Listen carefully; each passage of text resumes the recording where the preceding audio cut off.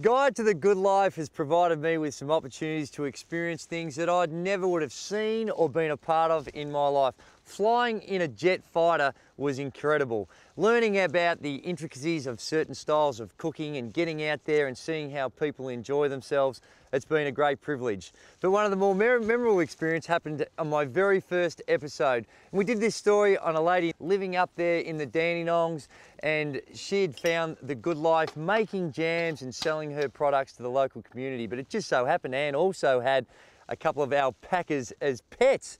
And we thought we needed to go down there and meet what we thought were friendly animals. Well, it just turned out that these animals were more friendly than expected.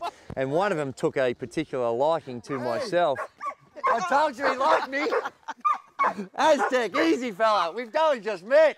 Let me tell you, it's very difficult working with kids and animals, as they say, and I found out the hard way, trying to do my piece to camera, and the amount it took to get this alpaca to behave itself, the spitting and the smell of an alpaca spit, absolutely putrid.